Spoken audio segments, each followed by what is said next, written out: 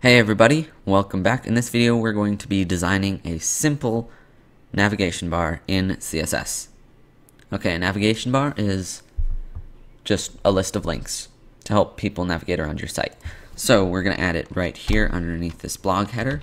We'll use the nav HTML5 semantic element. It's for lists of links. And we'll add a couple of link tags, href.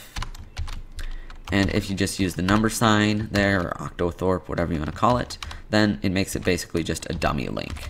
So we'll say home,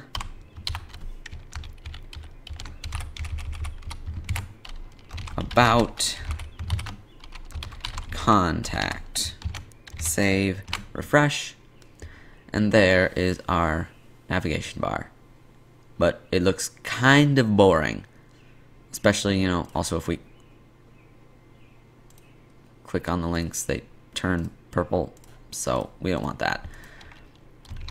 Let's come over here and add some CSS to style those up and fix it. So we'll say select all of our links, and first let's make sure that they aren't that dreary looking purple. So we'll say color blue. So now they're always going to be a nice shiny new blue color.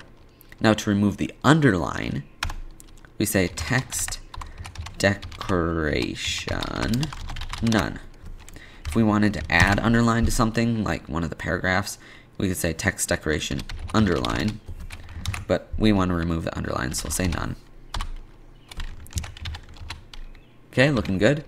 Let's make them bold, font, weight, bold, save, refresh, cool, and we'll add a background color. Background color, light gray. Okay, but it looks like the background color needs a little bit, of space so you can see it, and it looks nice.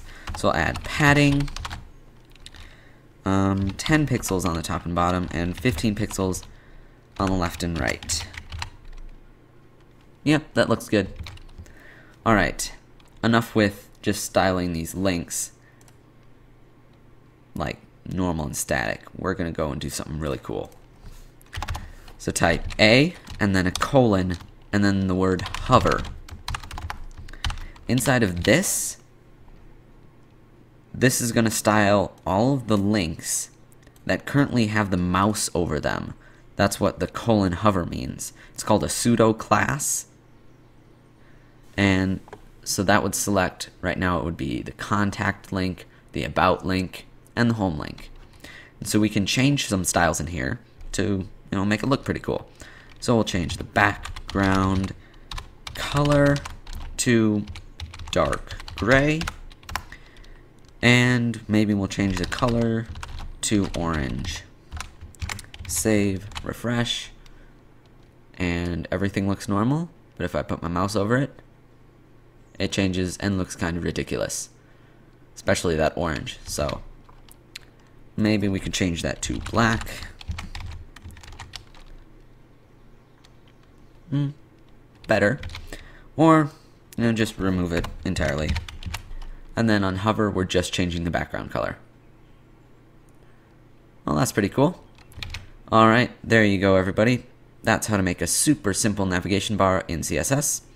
Hope you enjoyed the tutorial, and see you next time.